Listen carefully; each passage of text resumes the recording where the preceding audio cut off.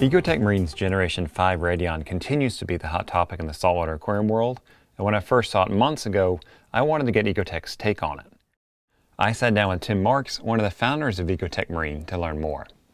A lot of the evolutionary changes of the Radions in general, from the first gen, Gen 2, Gen 3, Gen 4, and now up to Gen 5, have dealt with the same basic things, which is we want to get more light for the same amount of power. We also want to add more power because why not add more power? In order to add more power, that means we have to cool it down, but in order to cool it down, typically that means your fan is going to be going faster and your light's going to be noisier. Okay. So we need to keep things quiet, efficient, powerful, and also make it more and more water resistant over time as well. Sounds like a nice little bit of R&D constraints to work with. Yeah, but it's engineering and that's what we love to do, so it actually ends up being pretty fun. So you can see on the cluster of the Gen 5 that it's bigger, right? And it's a single cluster.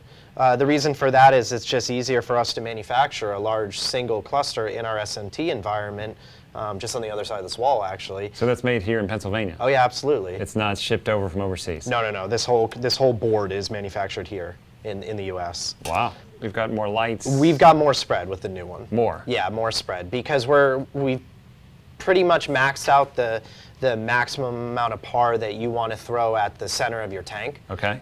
What we want to do now as aquarists is widen that spot, right. So that you can grow more light demanding corals over a broader range within your aquarium. We tested our older TIR technology as well, okay, to see if by clustering the LEDs more tightly and using a small TIR optic over each one, if we could improve the aesthetic and get a better overall efficiency.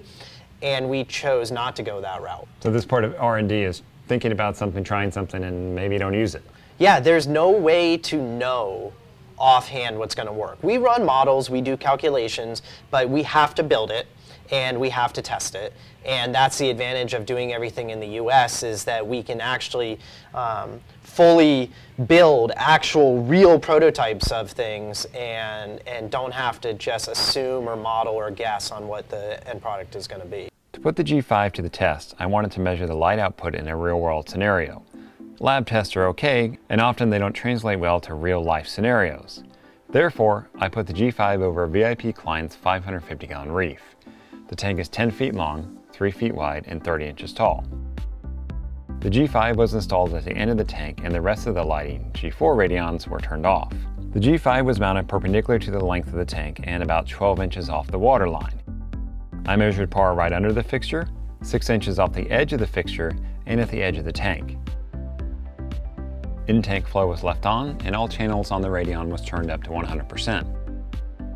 Here are the results. 6 inches below the water surface, where you actually start to see corals in a reef tank, the par readings were 220 on the edge of the tank, 400 6 inches off the edge of the light, and 500 right underneath the light. Moving halfway down the tank, about 15 inches or so, the par readings only dropped to 200 on the edge, 300 6 inches off the edge of the light, and surprisingly were 250 in the center.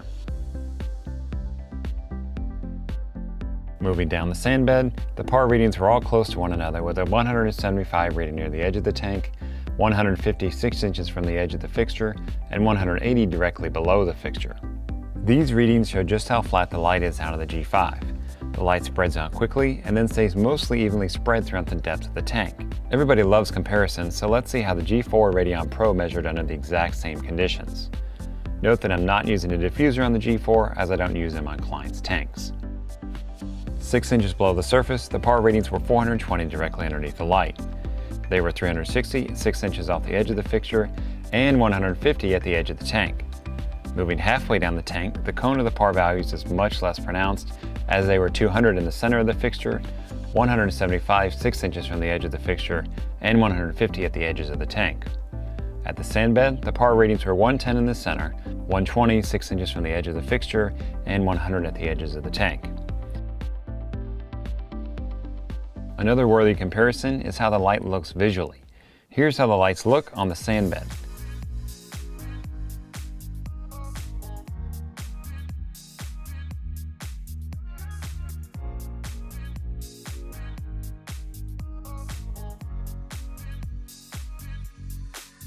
I never felt like the G4 had a large disco ball effect, and the G5 does look like a much flatter light, especially when you compare it next to the G4. Now these are two different lights with a different look depending on your sensitivity to what some people would call the disco ball effect. The Generation 5 Radion adds another capable light to Ecotech's lighting portfolio. I certainly was not expecting the new LED diode arrangement to give such a dramatically different light.